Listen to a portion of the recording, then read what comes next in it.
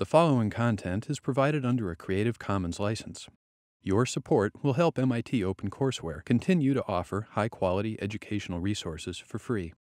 To make a donation or view additional materials from hundreds of MIT courses, visit MIT OpenCourseware at ocw.mit.edu.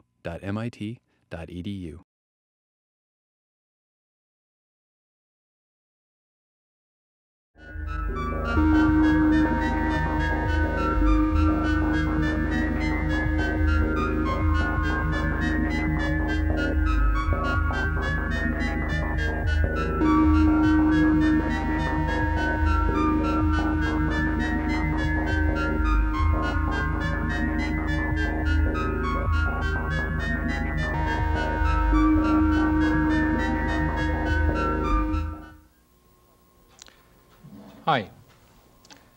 In this lecture, there are two sets of ideas that I'd like to discuss, both of which are related to our topic of the last several lectures, namely the Z-transform.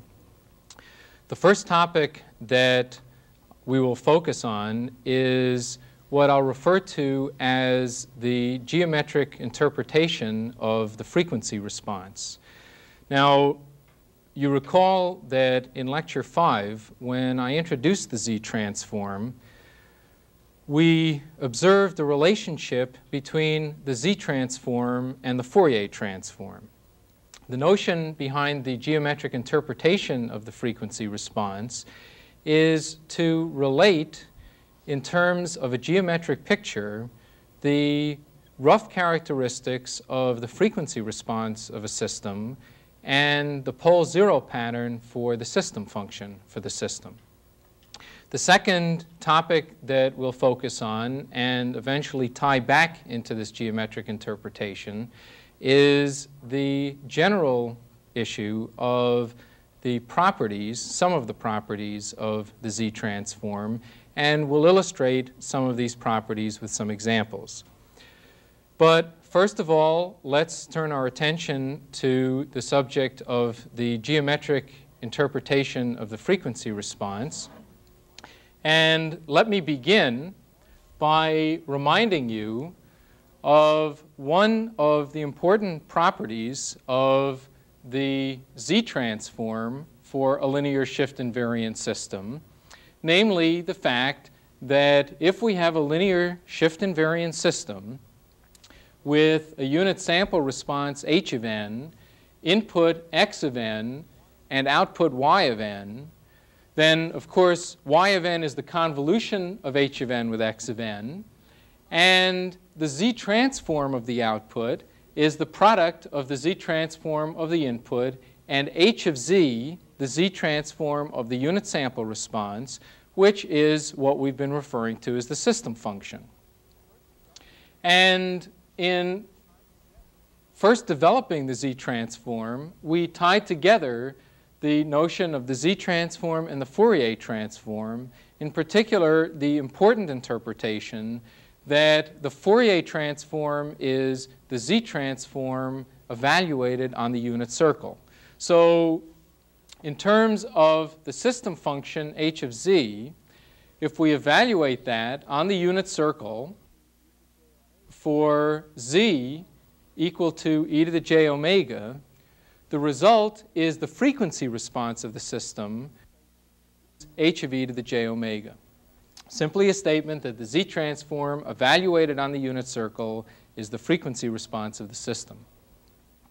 Well, in terms of a simple example, we drag out our usual simple example. The system function is 1 over 1 minus a z to the minus 1, or z divided by z minus a. And in terms of the z-plane representation, or a pole zero representation in the z-plane, we then have a representation of this rational function in terms of one pole, the pole at z equals a, and one zero, that is the zero at z equals 0. Well, to get the frequency response associated with that system function, we want to look at the Z-transform evaluated on the unit circle. We can do that geometrically by interpreting this complex number as a vector in the z-plane and this complex number as a vector in the z-plane, in which case the magnitude of h of z will be the ratio of the magnitudes of those vectors, and the angle of h of z will be the angle of this vector minus the angle of this vector. In other words, suppose that we want to look at h of z at some value of z, and let's say, for the moment, not on the unit circle, or it could be on the unit circle. Let's just pick a general value, z equals z1. We have a vector corresponding to this complex number, which is the vector or complex number z, and that's a vector going from the origin out to this point. We have one vector, which is the vector z, or z1, because we're evaluating this at z equals z1. So this is a vector z1, and the vector z corresponding to the complex number z minus a is the vector z, or z1, minus the vector a. The vector z1 is this vector. The vector minus a is this vector. And the sum of those two, the vector that corresponds to the complex number z minus a, is the vector whose tail is at this pole and whose head is at the value of z at which we want to evaluate h of z. And so we end up then with an interpretation of the value of h of z in polar form with its magnitude equal to the magnitude of this vector divided by the magnitude or length of the pole vector, and the angle of this complex number h of z at z equals z1 is the angle of the zero vector minus the angle of the pole vector. That's a general statement, and z1 can be any place in the z-plane. So we have then the statement as I've just made it, which we would now like to apply to the interpretation or the generation of the frequency response of a system. So we have then our example, that is one pole at z equals a and a 0 at z equals 0. We have the 0 vector and the pole vector, and as we generate the frequency response for z1 equal to e to the j omega, we have the point on the unit circle at which we're evaluating the z-transform changing. If we think of angular distance around the unit circle as omega, then as omega varies and we consider the behavior, relative behavior of these two vectors, what we essentially trace out is the frequency response of the system. So let's look at this and, for this example, see if we can get, for this example, a rough idea of what the frequency response should look like. Well, first of all, we observe, and this is an important observation since it's a point that comes up frequently, is that as we travel around the unit circle, the vector from the 0 to the unit circle changes in angle, of course, but it doesn't change in length. The 0 vector for this example, or in fact any vector from the origin out to the unit circle, as we vary omega and therefore trace around the unit circle, this vector doesn't change in length. So if we're interested in, say, the magnitude of the frequency response, any poles or zeros at the origin, of course, have no effect on the magnitude. The only effect that they have is on the phase of the frequency response, that is, on the angle of h of z. And in fact, as we sweep around the unit circle, what happens to this angle? Well, that angle is just simply equal to the value omega that we're looking at, that is the frequency value omega, so that in fact poles are zeros at the origin, as of course we could see from a strictly algebraic argument. But from a geometric argument, it should be clear that poles are zeros at the origin introduce in the frequency response a linear phase term, and they have no effect on the magnitude, since the length of a vector from the origin to the unit circle is obviously 1. As a consequence of that, by the way, often when talking about the frequency response, or equivalently when looking at pole zero patterns, it's common to minimize or ignore the presence of zeros or poles at the origin, since they just correspond to a linear phase term. Now, let's look at what the behavior of the pole vector is. The pole vector, as we start, say, at omega equals 0, we have a vector going from the pole to this point on the unit circle.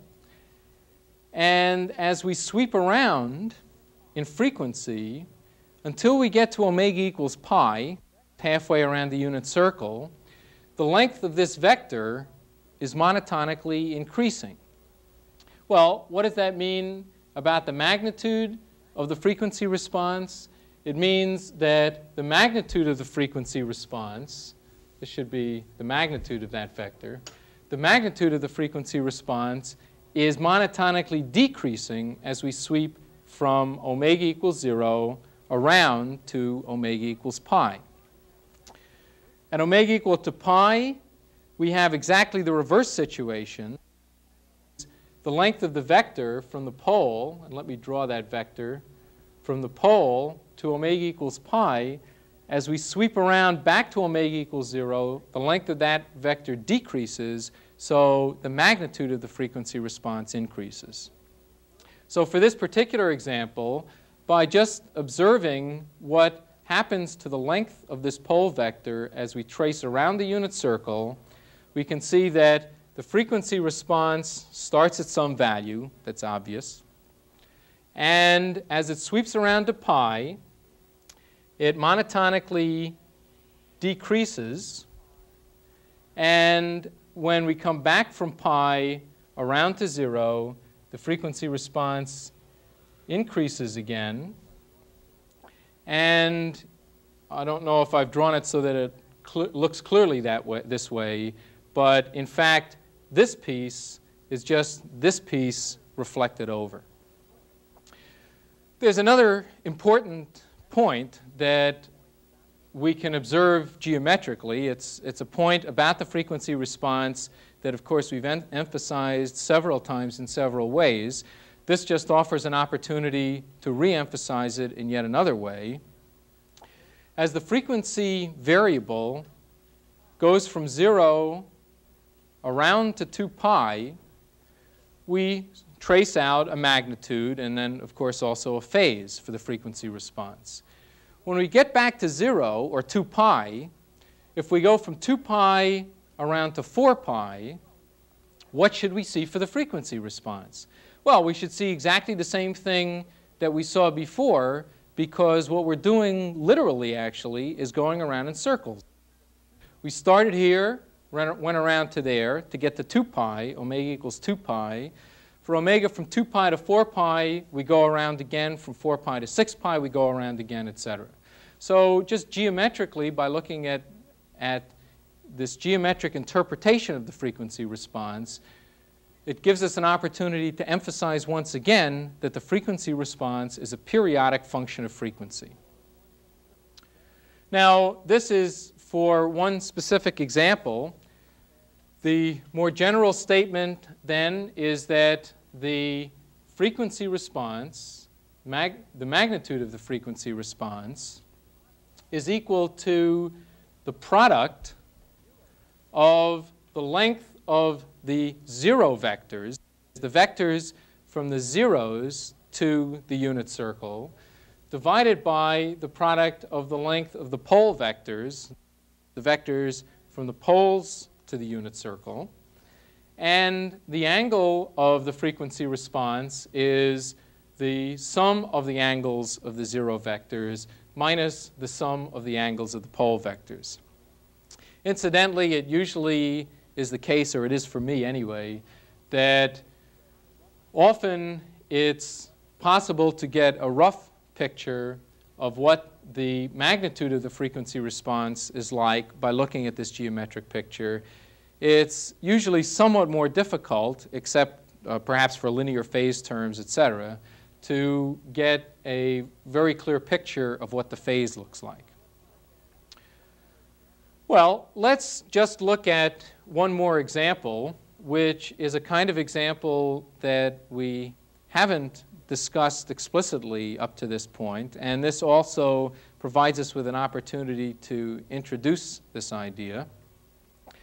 Let's consider the case of a Z-transform, which has a pole zero pattern consisting of a pair of complex conjugate poles in the Z-plane. These are complex conjugate poles with a radius equal to some value, say r, and an angular spacing equal to omega 0.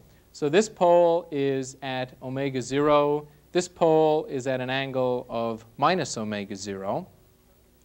And using this notion of interpreting the frequency response geometrically, let's just sketch out roughly what we would expect the frequency response to look like. Well, let's see. If we start at omega equals 0, then we have a vector from this pole and a vector from this pole.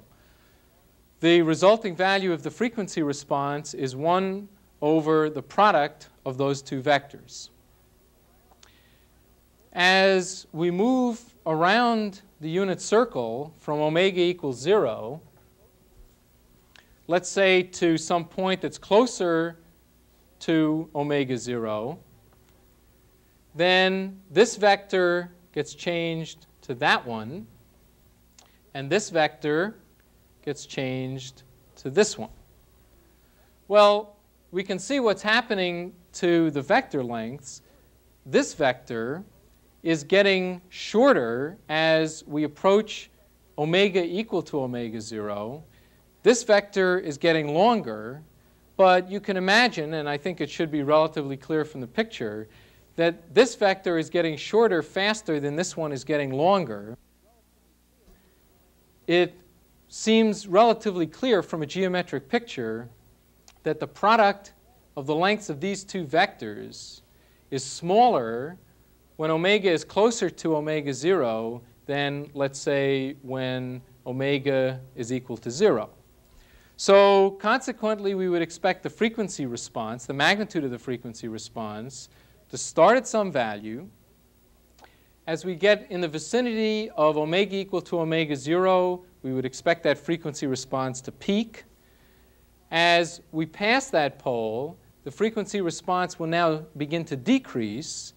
And clearly, when we are at omega equal to pi, the product of the lengths of these two vectors is considerably longer than the products of the lengths of the vectors at omega equals 0.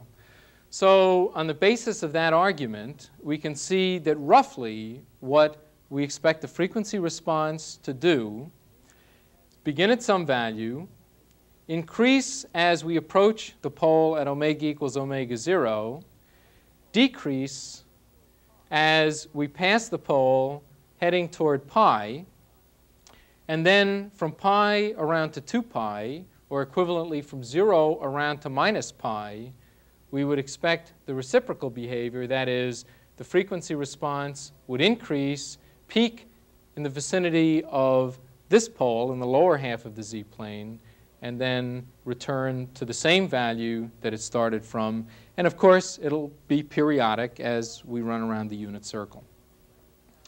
Well, this is a resonant kind of characteristic.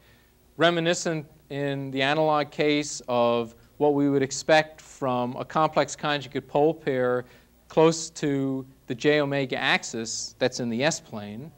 And in fact, of course, in the S-plane, we have exactly the same kinds of geometrical arguments to allow us to roughly sketch out the frequency response. The only real important difference is that in the discrete time case, it's the unit circle, which is the locus in the z-plane that we're looking at. In the continuous time case, it's the vertical or j omega axis in the S-plane that we're looking at.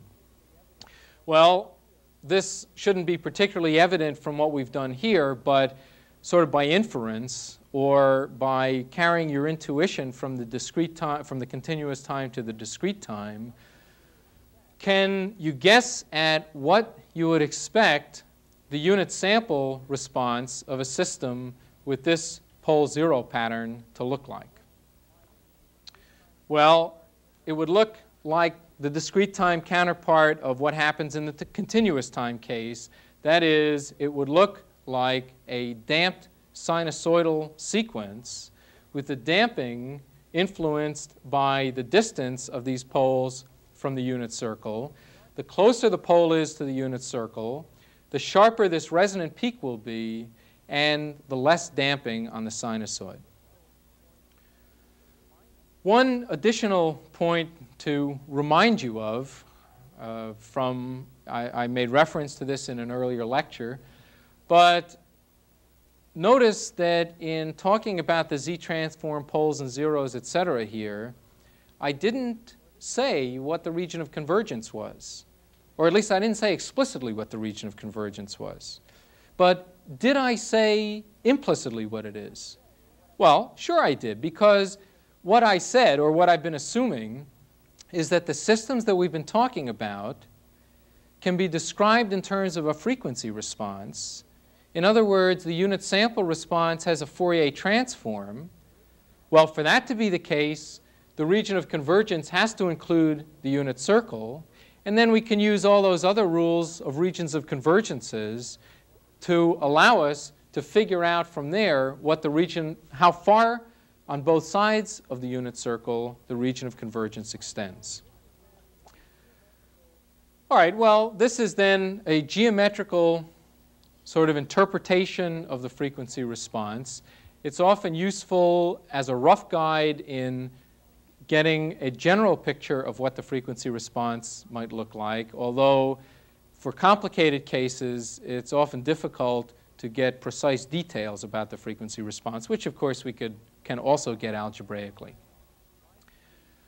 Well, now I'd like to, at least temporarily, change gears or topics and talk about the issue of properties of the z-transform.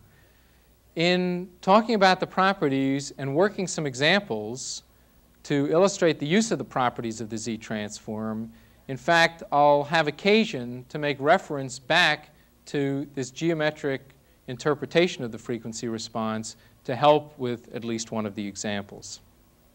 So now I'd like to turn our attention then to the question or the topic of the properties of the z-transform.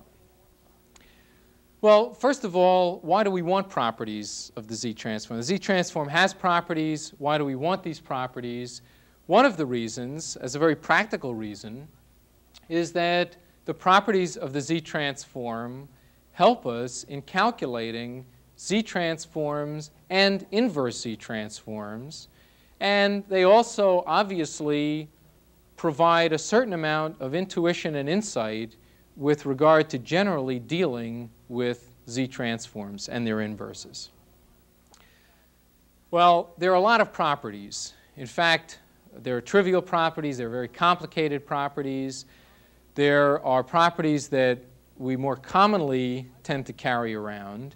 And I've listed a few that shouldn't be considered to be exhaustive, but generally tend to be the properties that turn out to be the handiest. That is, these are the properties at a minimum that you should carry around in your back pocket.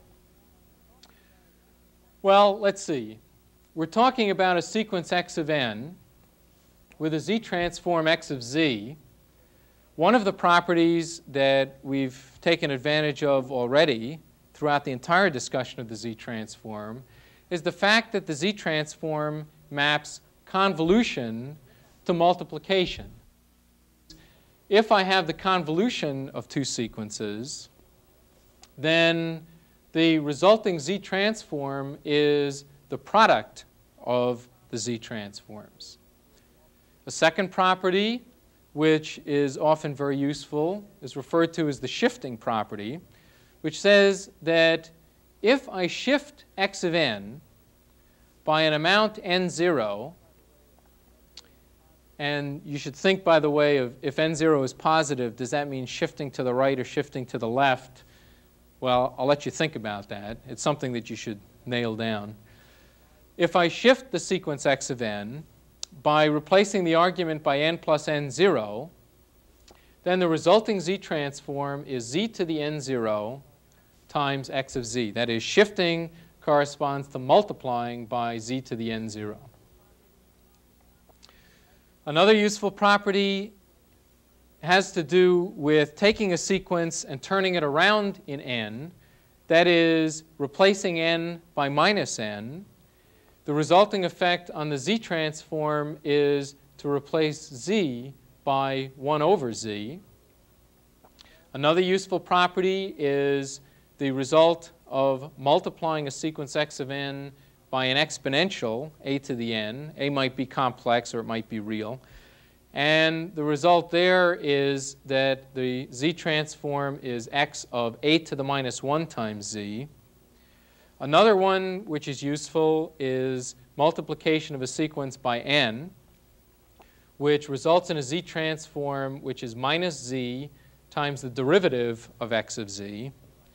And then I've indicated, tried to be somewhat explicit, that that's not the end of the list. There are lots of other properties, a number of others that are presented in the text, others besides that that aren't presented in the text, ones that you can dream up yourself, ones that your friends know that you don't, etc.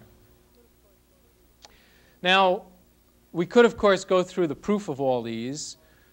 The proofs of properties tend to all be in somewhat of a similar vein, as a matter of fact. And the style, once you kind of see what the trick is, or roughly how you go about proving properties, then you can just prove properties and prove properties.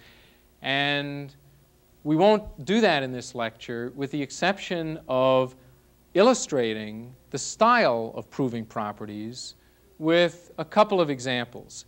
And the two examples that I've picked somewhat arbitrarily, as a matter of fact, is the shifting property, that is property 2, and the result of multiplication by an exponential, which is property 4. But this is only to illustrate the style of proving properties, and you can guess where actually you get a chance to see the proof of some of the others. All right, let's take a look at property 2, that is the shifting property. Well, to prove that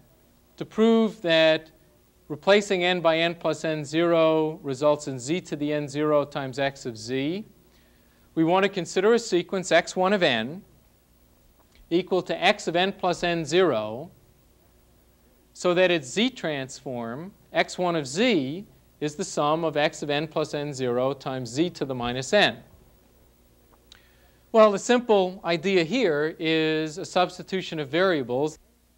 Let's replace n plus n0 by a new variable m, or n is equal to m minus n0, in which case we can rewrite this expression as x1 of z is the sum on m of x of m, because this is now m.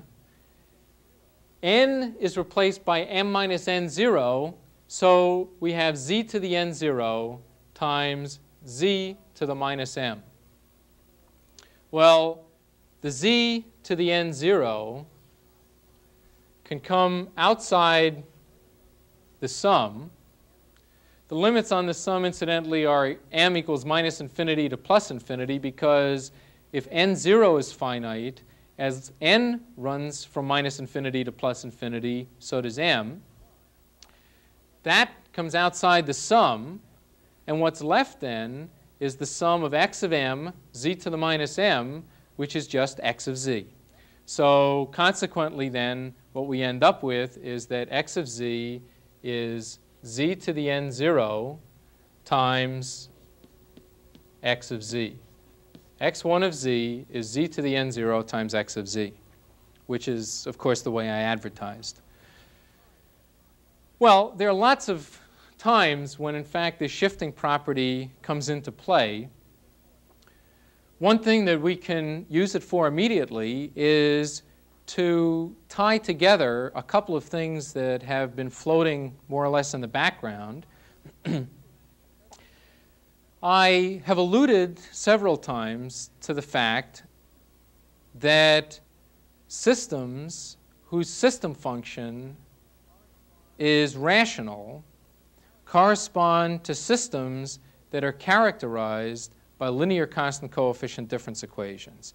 That is, linear constant coefficient difference equations, those are the kinds of systems that end up with system functions that are rational functions. And in fact, we can see that in a straightforward way by just simply applying the shifting property. Well, let's consider a linear constant coefficient difference equation of the general form, that is the sum from k equals 0 to n, a sub k y of n minus k is equal to a sum of b sub k times x of n minus k. If we take the z transform of both sides of this equation and use the fact, incidentally, this is another property that I've more or less been using, although I've never stated explicitly, that the z transform of a sum is the sum of the z transforms. Taking then the z transform of this equation, y of n minus k, using the shifting property, will give us z to the minus k times y of z. And x of n minus k will give us z to the minus k times x of z. Consequently, the sum of a sub k, z to the minus k y of z, is equal to the sum of b sub k, z to the minus k x of z.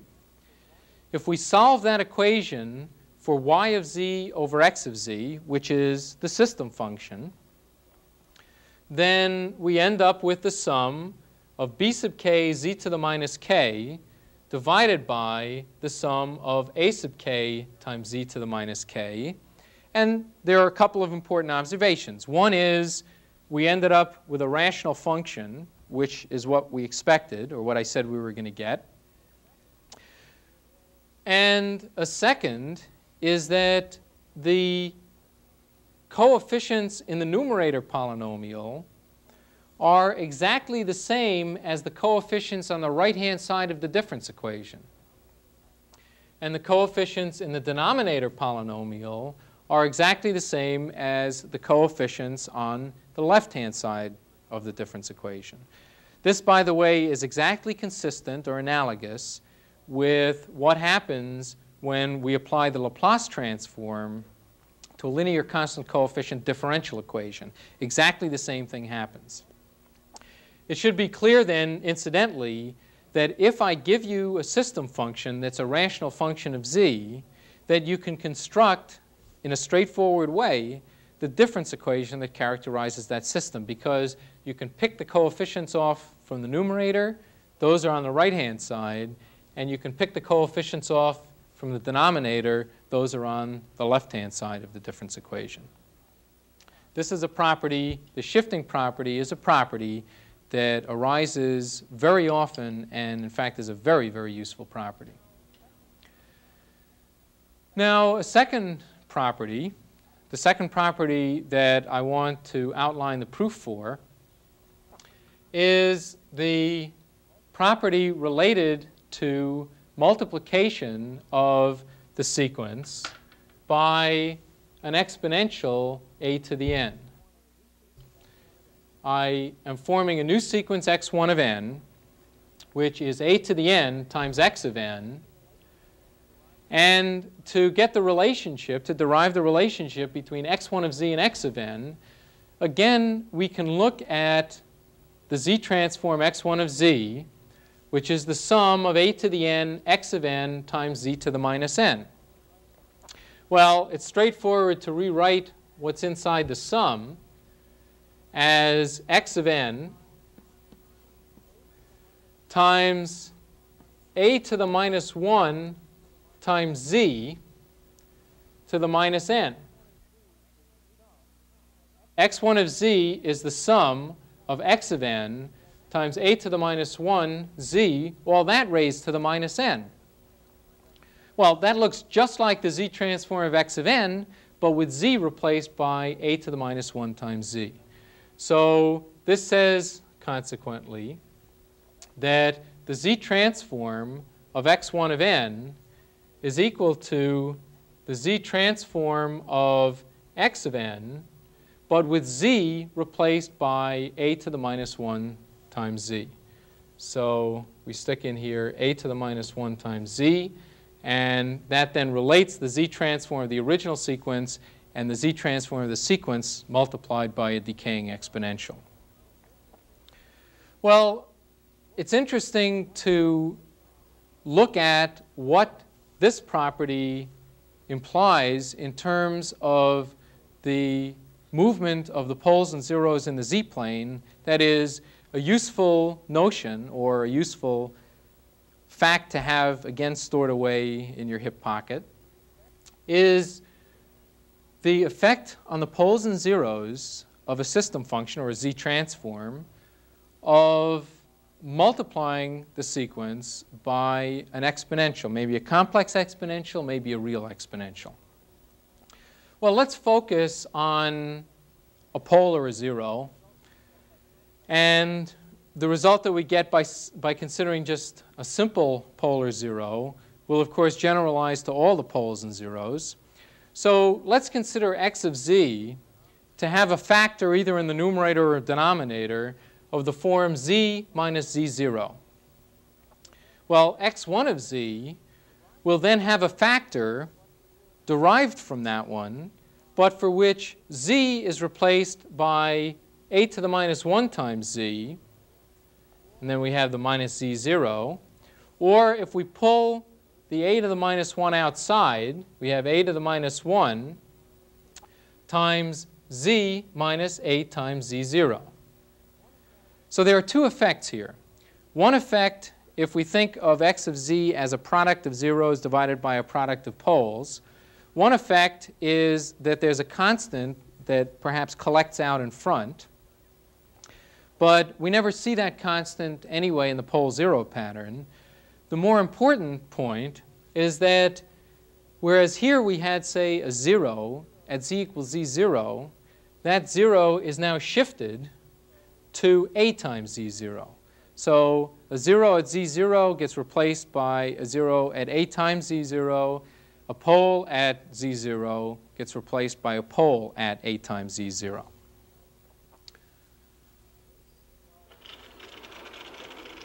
Well, more specifically, then, here's our polar 0, which gets converted to that polar 0 multiplied by a. And if we write this or think of it in polar form as r0 e to the j theta 0, then the result is a times r0 times e to the j theta 0.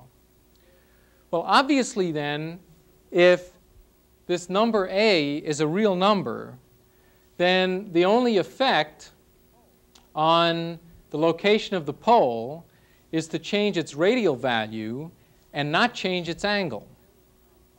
More generally, if a is complex, then to write the resulting polar 0 in polar form, we would replace this by its magnitude and add to the phase the phase that corresponds to that number A.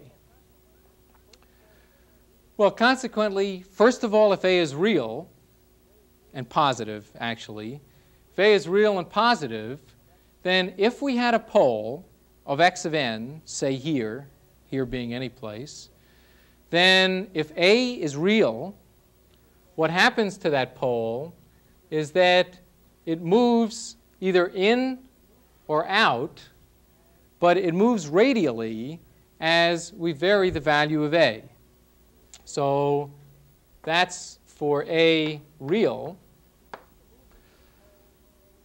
What's the movement of the pole if A is pure imaginary? Well, if A is pure imaginary, then the magnitude of A is, not if A is pure imaginary, but if the magnitude of A is equal to 1 and it has only a phase component, in that case there's no effect on the radial value, there's only an effect on the angle, and in that case the movement of the pole is such that the radial value stays the same, but the angle of the pole changes. So in general, of course, if A is complex, the pole can have a little movement that way and also a little movement that way. In some cases, if A is pure real, the movement will just be this way. And if the magnitude of A is equal to 1, then the movement of the pole will just be that way. All right, so we have, first of all, a list of properties, but in particular there are two that we've spent a little time on. Finally, let's look at actually one example or 1.5 examples to see how some of the properties might be useful in obtaining the frequency response or the Z-transform of a system.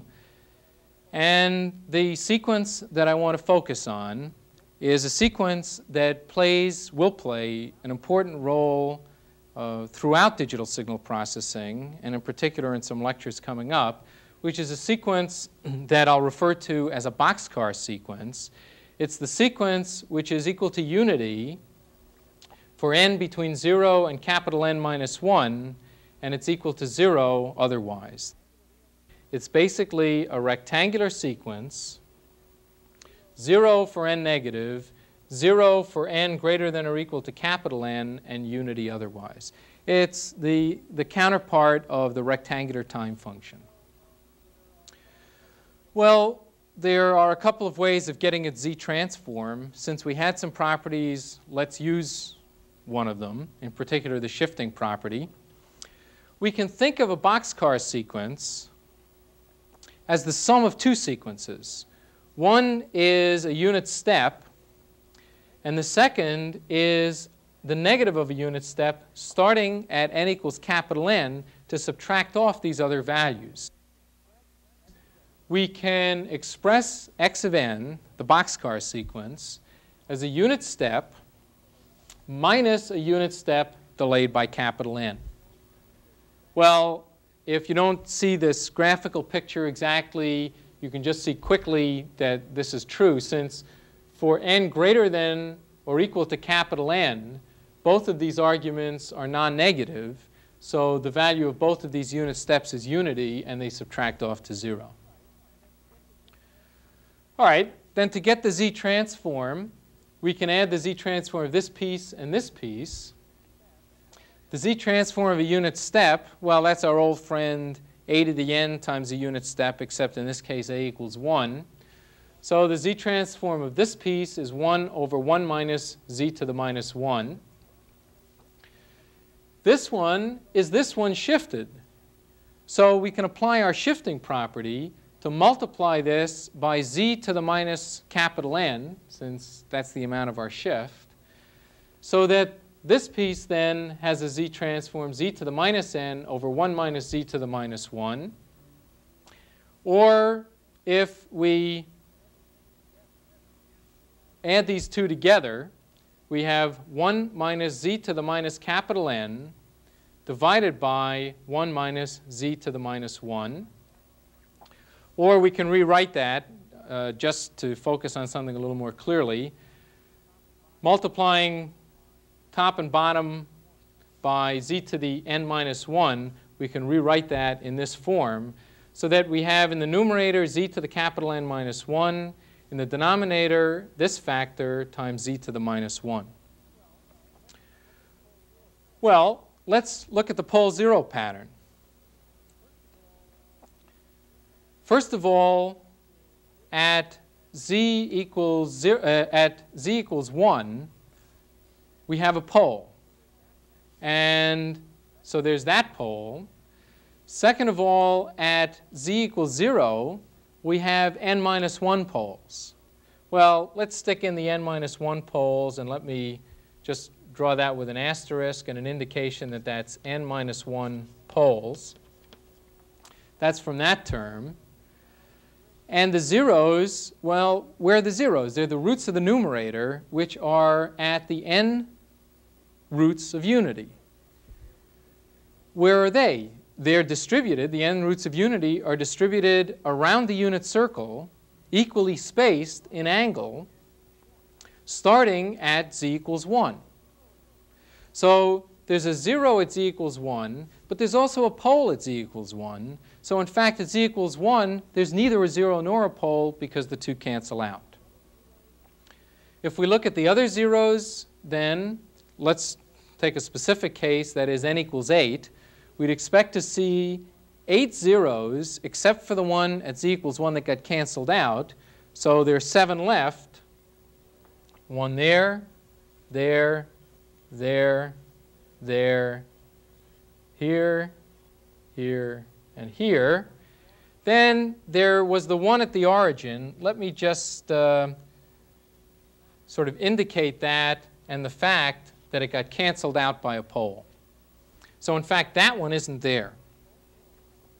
So the pole zero pattern for the boxcar sequence then is n minus 1 poles at the origin plus zeros equally spaced in angle, but with the one at z equals 1 missing.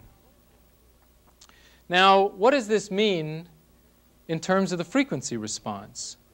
Well, we can very quickly generate the frequency response, or a rough idea of the frequency response, geometrically by referring back to the set of ideas that we introduced at the beginning of the lecture, and ask what the behavior of the pole zero vectors are as we go around the unit circle.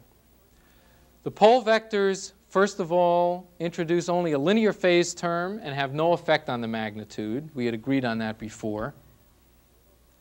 And so for the magnitude, we only need focus on the zeros. Well, one thing is obvious, and that is that as we go around the unit circle, the frequency response is obviously 0 when we hit each one of these zeros. That corresponds to pi over 4, pi over 2, pi over 2 plus pi over 4, whatever that is, pi, and the next increment of pi over 4, etc.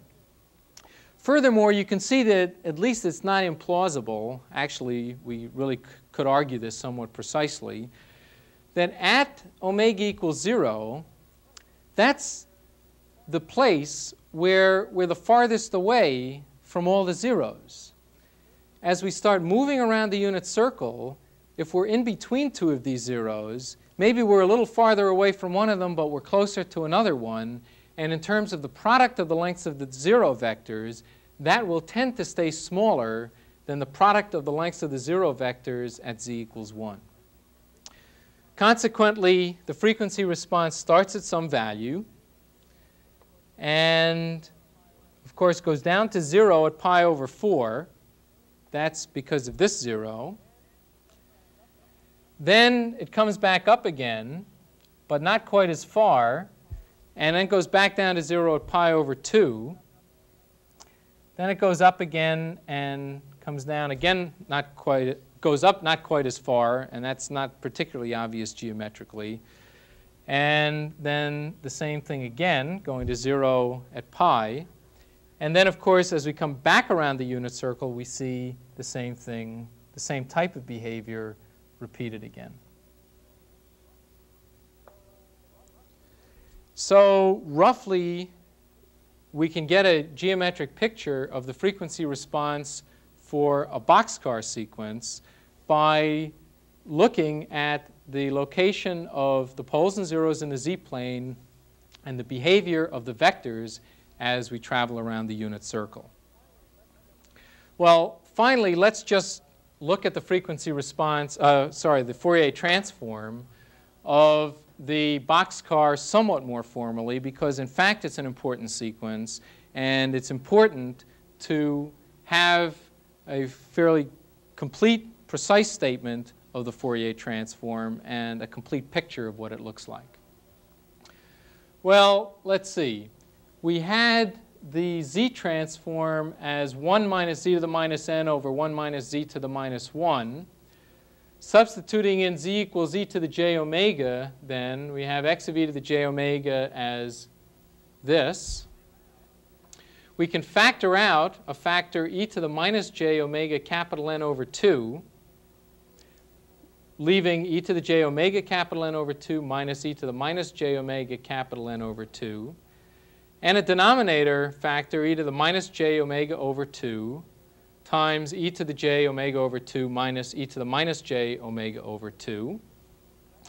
This piece we recognize as 2j sine omega capital N over 2.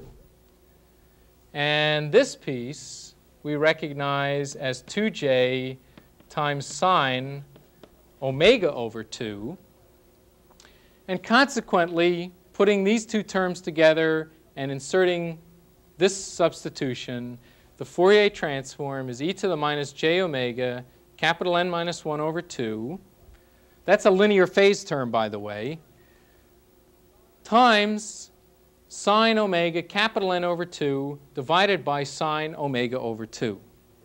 And this function, sine omega capital N over 2 divided by sine omega over 2, is the discrete time counterpart of what we usually find in the continuous time case as sine x over x. That is, this is a sine nx over sine x kind of function, and it plays exactly the same role in the discrete time case that the sine x over x function plays in the continuous time case. And that's not unreasonable, actually, because this arose by looking at the Fourier transform of a rectangular sequence, whereas the sine x over x function arises by looking at the Fourier transform of a continuous time rectangle. So the sine nx over sine x function, which is what we have here, is an extremely important function, as important as sine x over x in the continuous time case. And consequently, let me just show you this function plotted out a little more precisely than I would be able to do at the board. In particular, let me show you a view graph which illustrates the function sine omega capital N over 2 divided by sine omega over 2. And I've sketched this now over more than just a 0 to 2 pi interval to again stress the fact that this is periodic, as all Fourier transforms are, periodic with a period of 2 pi. The important characteristics of it, some important characteristics, there are a lot, but some important characteristics of it are that it has an envelope.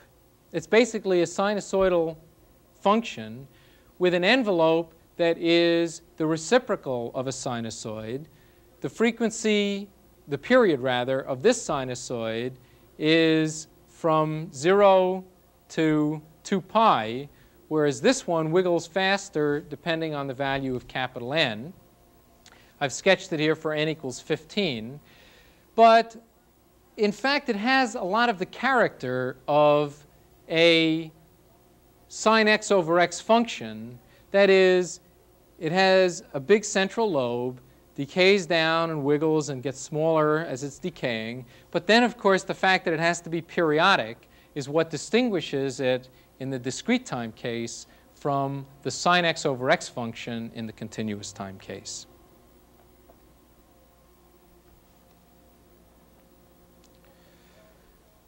Okay, well, this concludes our discussion of the Z-transform. We've now talked about two transforms. We've talked about the Fourier transform and the Z-transform spread out over about 5 lectures.